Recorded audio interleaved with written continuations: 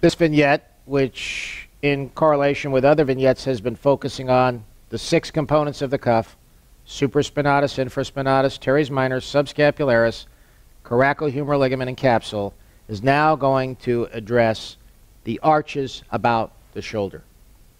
Arches, you say? Well, quite well you may.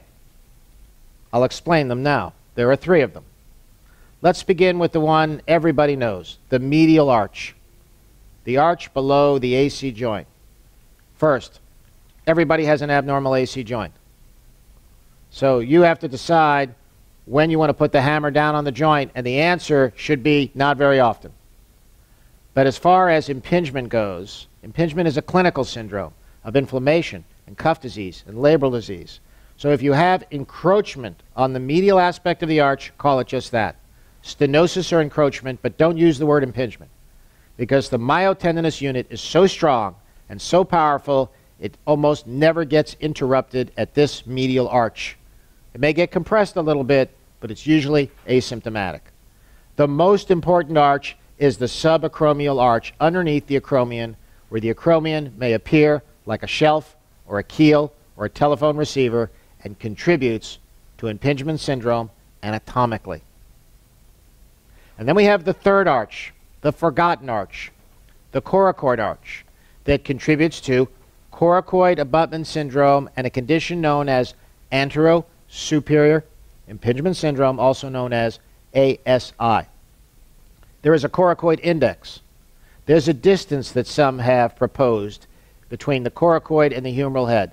None of those things work very well. I'm not a measurer. I almost never measure. What do? I look at the degree of compression or encroachment of the tissues underneath it.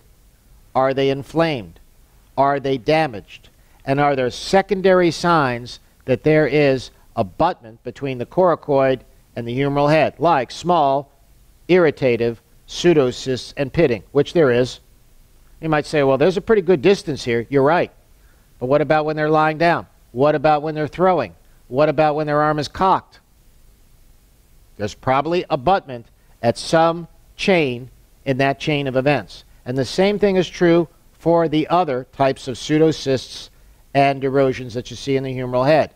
Or in the back of the shoulder, there's usually contact with the acromion with the arm cocked. If they're in the front of the shoulder, there's usually contact with the acromion with the arm in front of the mid-coronal plane. The 3 arches. The medial arch at the level of the AC joint, contributing sometimes to stenosis, but rarely contributing to actual inflammatory impingement or cuff tears. The lateral arch, the major contributor, and the oft-forgotten subcoracoid arch, deep to the coracoid in front of the humeral head.